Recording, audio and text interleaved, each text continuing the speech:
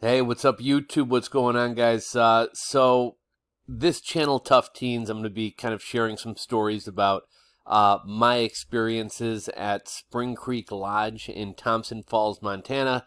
Spring Creek Lodge is, one of these teen wilderness camps, behavior modification schools, boot camps, various names used for these types of facilities, but that's basically what it is. I'm guessing some of you guys watching this video maybe spent time there. Otherwise, maybe you're just kind of looking into or researching the, tough teen industry or whatever you want to talk about. I'd actually wanted to start off this channel by kind of telling my story about how I got kidnapped in the middle of the night out of my bed and taken out to Montana in the middle of the night. But my first video was like 30-something minutes, and I didn't realize that new channels have, I want to say, like a 10-minute limit on videos. So we're going to have to kind of start this off with some shorter stories, just to kind of get past that limit. So what you're looking at right now is a room called the Hobbit. The Hobbit was at Spring Creek Lodge in Thompson Falls, Montana on Blue Slide Road. It's since been shut down. I think there was some, allegations or proven abuse there. I know one girl wound up committing suicide in the bathroom. I think another girl fell or jumped off of a cliff and died.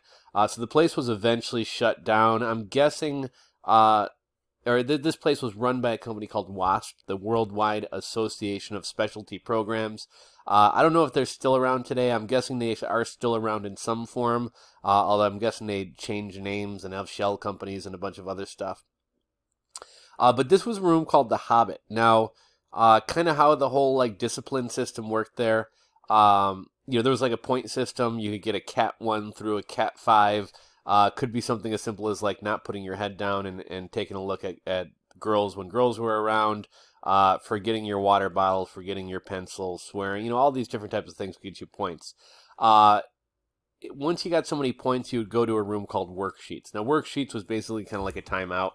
It was, depending on who was running it, it could be different. Sometimes you were forced to lay down on your face with your chin on the ground, and you would just literally lay there all day. You might, throughout the course of the entire day, get 2 or 3 bathroom and water breaks. But the rest of the day, you were just laying on your face. That's when some people were running it. When other people were running it, you would listen to Zig Ziglar motivational tapes. And then some of the time you would actually be doing worksheets. I don't remember what kind of worksheets, but doing some type of repetitive paperwork. Kind of think like writing 1,000 times over and over, I will not do X, Y, Z. But if you were too bad for worksheets, you didn't behave in worksheets, or you did something really, really bad, you'd be sent to this area called the Hobbit. So here's how the Hobbit worked. You would be stripped of all your clothes, and you'd be given a red sweatsuit that was never washed, that said Hobbit on it. It was literally written in permanent marker on the pants and the sweatshirt, Hobbit. And this is the Hobbit, right? It's a small room. It's been so long I don't remember the exact measurements, but I mean, you guys can see here. It's a tiny room. There's 2 bunk beds. Unless everything was all filled up, they would put you in by yourself. But on occasion, if all the Hobbits were filled up, you might wind up getting put in here with somebody else. This box, I believe, was to lock your shoes up and notebooks and things like that. You were not given anything in the Hobbit. I think maybe early on they might have given you a pen and pencil, but I think eventually they even took that away as well. So there was just literally nothing to do in here but stare at the wall. You can see here we got, grates or bars on the window essentially. And in the Hobbit you only got 2 meals per day, and your meals were the same thing. When myself or other people worked the kitchen, we would make meals for the Hobbit, and it was basically like a cold, stale tortilla turned into a burrito, but really it would kind of crack when you rolled it, so it wasn't really much of a burrito. And you would get cold rice and beans in this burrito. So basically, what it wound up being, it looked much less like a burrito and much more like a mashup in a bag of a stale tortilla and cold rice and beans. I think maybe for breakfast you might have been given a banana as well. But that's basically what your meals were. And I think you got breakfast and dinner when you were in the Hobbit.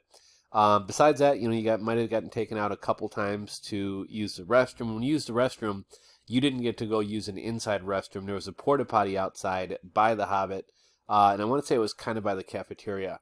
But that was what you would use for the restroom. You didn't go inside to go to the restroom. You know, there were staff, guards, whatever you want to call them, who were kind of cool and would let you come out. If I remember correctly, I don't know if it was a trailer or what it was, but basically, this is one of the Hobbits. There were probably 3 or 4 Hobbits side by side.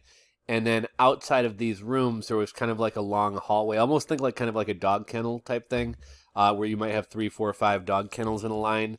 And then there's kind of like a hallway where you can, almost like the Humane Society, right? Where you can like walk down like a little hallway to access these Hobbit rooms. And occasionally you might get a cool staff member who might let you out and might let you come sit in the hallway with them and kind of shoot the shit.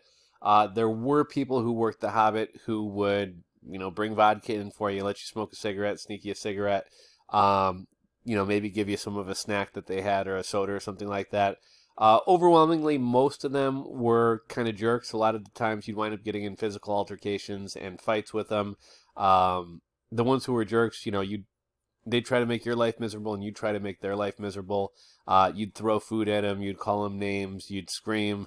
And they would try to make your life as miserable as possible as well. But there were some cool guards or staff there who might give you some food or just be nice to you and talk to you. But this was The Hobbit. I don't really have too much more to say about this.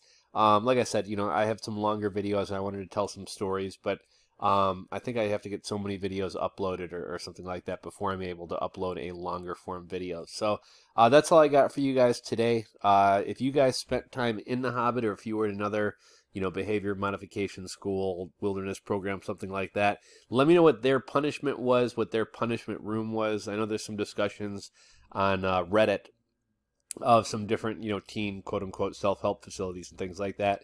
And I saw a post the other day, like, did your place have a white room? So it seems like this is a pretty common thing at Spring Creek Lodge, a WASP program in Thompson Falls, Montana. It was called The Hobbit. But love to hear your guys' stories. Drop a comment down below. If you spend any time in Spring Creek Lodge, or if you were in this very Hobbit, you know, feel free to drop a comment. Tell us about it. That's all I got for you guys. I'll catch you in the next video.